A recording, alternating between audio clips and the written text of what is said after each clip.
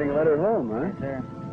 I understand that your mother just got out of the hospital a few days ago. Is that right? Yes, sir. I just got a letter from her. To the Marine, the chaplain is a reminder of home, a reminder of the force of religion in daily thought and life that transcends distance and time.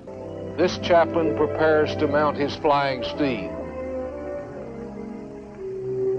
Our helicopter-borne Navy chaplains serve as 20th century circuit riders and carry to the men wherever they are the ministry of the faith they represent. On Easter Sunday, as on every Sunday of the year, Chaplain Holland Hope, one of the 3 flying chaplains of the 2nd Field Force, takes to the air to carry his portable church services to isolated Special Forces camps in the 3rd and 4th Corps areas in Vietnam.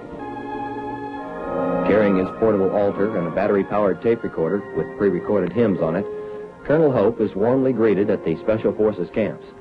He moves into the camp's mess hall and sets up his altar.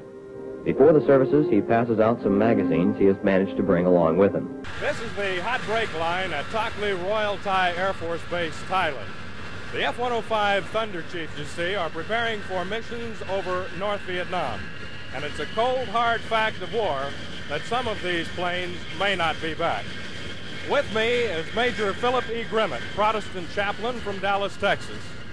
Major Grimmith, what is the chaplain's program here on the hot break line? We come down here each day. Of course, we're not able to talk to the pilots in this particular area because of the noise factor. But we're here, they know we're here, we give them a high sign and wish them well on their mission. And even though we can't talk, there's a lot of reports.